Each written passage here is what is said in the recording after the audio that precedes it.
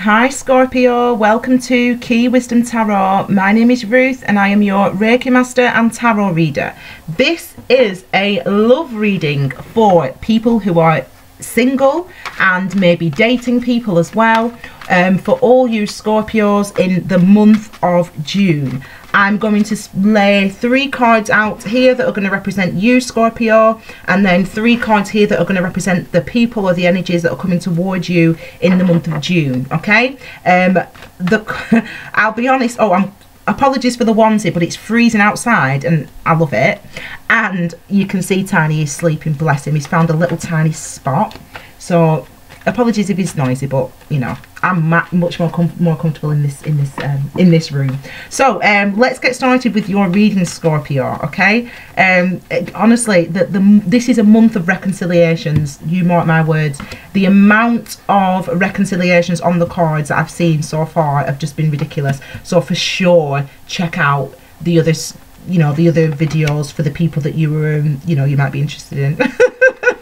I might even do more love readings actually in the month. Let me know in the comments what you reckon. Okay, they're the 3 cards. These are yours. We'll look at yours first, and then we'll look at theirs, and then we'll clarify each column. Okay, blimey, that's all right, isn't it? You got sun, you got the sun, babe, you got the world, babe, and then you got the tenor. You got the 10 of wands. Okay, so let's start, Scorpio. This is a fabulous, isn't it, energy for the month of June for all you singles out there, for all you singles and dating Scorpios out there. What lovely energy. First of all, the sun represents growth, warmth, obviously, new life, abundance, and it is representative of love. It's representative of happiness and joy and really appreciating what you have in life. It's such a beautiful card. So some of you should be feeling really optimistic, really confident, really positive from the beginning of, what month are we in? June. I mean, I'm in May, but it's, June. So that's fabulous. And look what we get as well. We have a whole new world, don't we? We have a whole new world. Now, the world comes after the death card for me. So what I mean is, when I've in meditation, when I've meditated and I've gone through the experience of death, that feeling, that emotional archetype, that energetic archetype of death, of leaving something behind, what came next was the world card. What came next was that feeling of a brand new beginning, a brand new start, being in a situation that you've never really been in before, seeing yourself through the eyes of someone new, seeing yourself in a whole new way. That's the world card. So you're going to be going into this month feeling, into June, feeling really confident. Okay, and I've just mentioned what comes after the world. What comes before the world card is death, and the 10 of wands is kind of, it's not, because it's really the 10 of swords, but 10 of wands is kind of the minor arcana equivalent of death. Okay, so some of you have been under a heck of a lot of strain. Could be related to work or an old relationship. We can in fact, I'll clarify that now. Let's see what caused this, or what causes this. I mean, 10s are endings though, and because we've got the world and we've got the sun, which obviously are suggestive of new beginnings, it suggests that this is energy that you're going to be leaving behind. But let's just have a look at this. Let's clarify this 10. Whoa, okay, so yeah, okay, so we've got the 4 of wands and we've got the hermit card. Let's start with the hermit card. So the hermit card, so remember, this is to clarify the 10 of wands in love. So you felt under strain in love, and it could be a relationship that you have been in the past, and that has led you to isolate yourself and focus on other things. Let me just show you this. That's a 4 of wands. So some of you could have been in a committed relationship, and or could be in a committed relationship now, and now it's May. It's the 25th of May today. Is it? I can't see, just a second. Yeah, 25th. It's the 25th of May. I've got my onesie on. I love it. It's the 25th of May. So some of you could be in a relationship currently now, and this relationship is feeling like a bit of a strain for you, Scorpio, potentially. You know, it's feeling like a bit of a burden. You know, you are in a secure relationship. Some of you shouldn't even be watching this video. It's for singles and dating.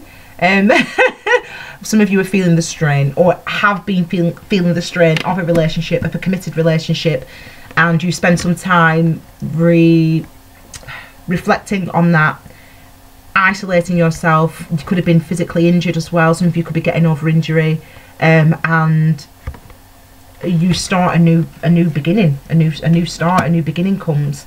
You may be ready for a new beginning. Let's look at the energies that are around you, singles and dating, Scorpios. Right, okay, so it's quite clear that the person or the energy that's around you it's quite raw, isn't it, if that's to say the least. Okay, we've got the 9 of Wands. This is someone who's defensive. This is someone who is being protective of themselves. This is someone who has been through some form of trauma, potentially a breakup with you. You know, you could be very newly single and quite happy about it, Scorpio. I mean, look at the difference between your cards and their cards. I mean, I did say to you though, didn't I, that what comes before the world is a death. So these are the cards related to the person or the people around you, or the energies around you. So some of you have definitely ended a relationship, and it could have been a very solid, a long-term relationship. You know, this is suggestive of that, the fact that we've got the 4 of Wands here. Some of you have been in a very committed, long-term relationship, and something's happened. Well, you've obviously broken up. Some of you are very newly single. You know, you apply it, you know yourself.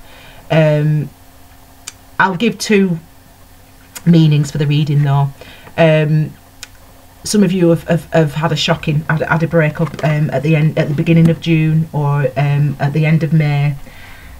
You've been in a committed relationship with someone, Scorpio, and that relationship's come to an end, and that's left you feeling like this. It's left, excuse me, not you, the other person feeling like this potentially. You know, feeling on guard, feeling not surprised. Because if you have death, it means that the road to get to death is a long one. So you don't get to the transformation without knowing that it's coming, if that makes sense. You knew that it was difficult. You knew the relationship was difficult. You knew the relationship was hard. You knew it maybe wasn't going in the direction that you wanted it to go in, and so then you broke up. I can't tell. It feels like you were the one, Scorpio, that ended the relationship, because it came as a tower for the person or the energies around you. Okay, it's suggestive to me that you've spent some time, and some of you are going to be ending a relationship, and you are happy about it. You are happy about it, Scorpio, because these are your cards. You know, we've got the Sun and we've got the World card. Because you felt this relationship was a burden. You know, maybe financially you were the one taking the brunt of the relationship.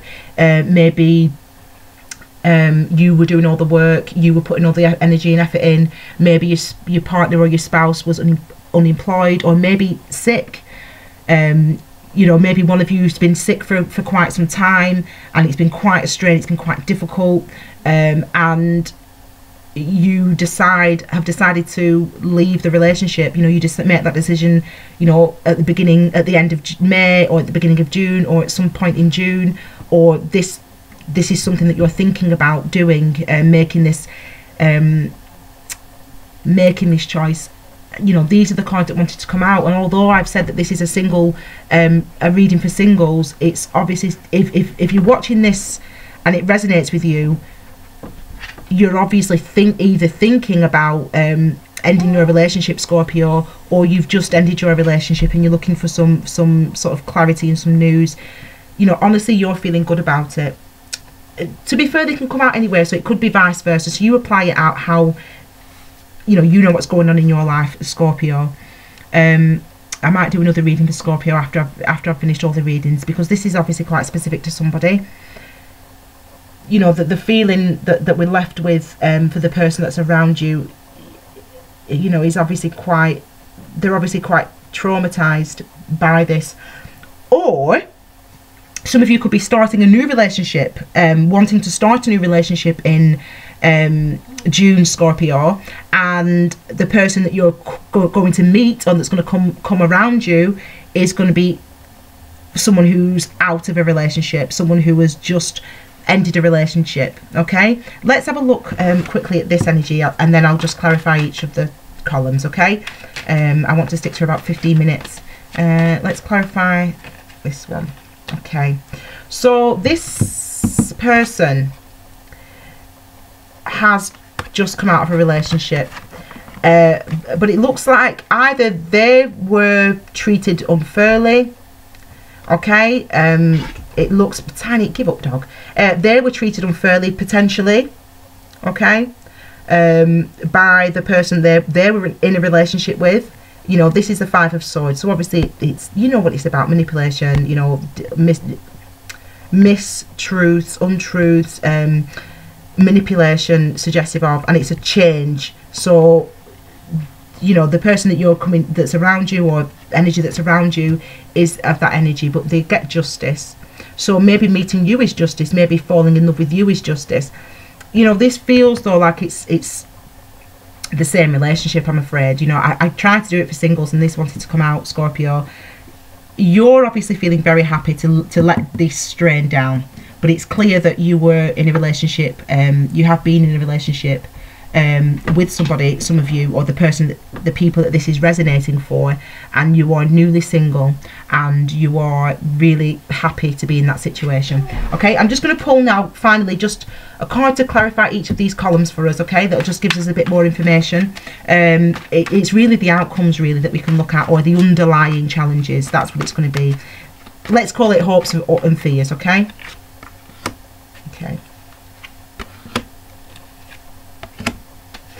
Okay, so it's quite obvious, isn't it? Some of you have been doing this. You've had two options, potentially, two options in love, two different people that you've been choosing from, and you've clearly made a decision. Okay, you clearly make a decision. So some of you are very newly single, or the reason you're watching this video is because you're thinking quite seriously about ending the relationship that you're in. Some of you do end the relationship that you're in.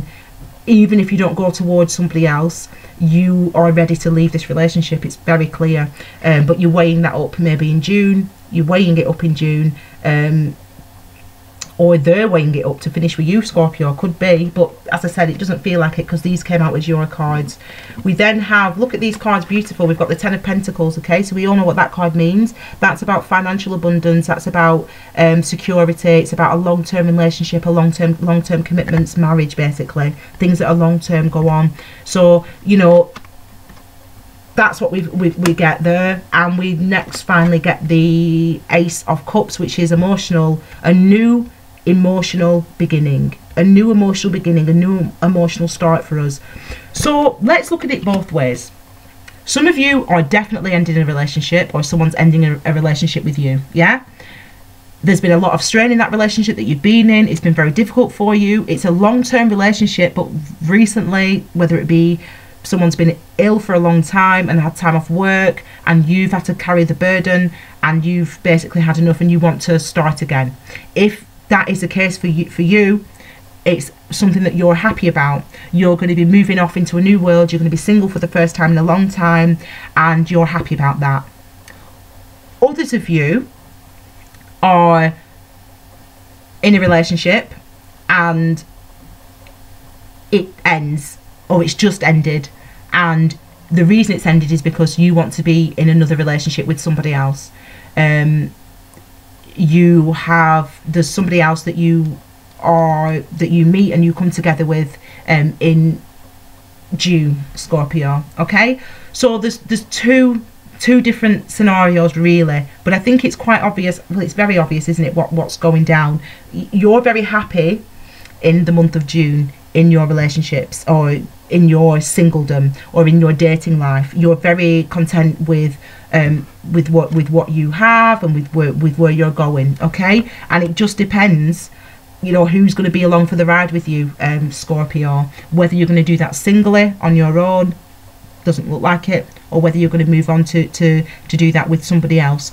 What I'm going to ask you to do, Scorpio, is leave comments in the box below, because what I might do, this is meant to be for singles and dating. Let me know if it resonates. If it doesn't, I might do another one for you after I've uploaded these, okay? So just let me know in the comments. Okay, Scorpio, well, I hope you have fun in June anyway. It's going to be, either way, you're coming out like this. So either way, you're happy. Okay, so I hope you have a fabulous June. Let me know in the comments if you need another reading, Scorpio. If you haven't already, please subscribe so you can keep up to date with the all the readings that I do, and obviously details are below if you want a personal reading. Okay, have a wonderful June, Scorpio. Thank you for being here. Bye.